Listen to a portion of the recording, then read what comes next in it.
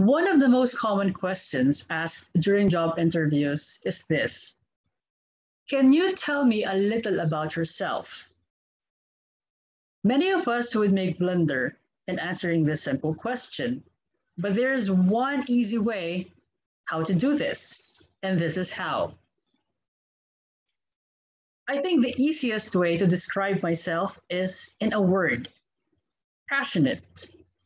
Over the last 10 years, working as a human resources personnel and a travel agent, both fields have allowed me to cultivate this quality through many different experiences, such as t.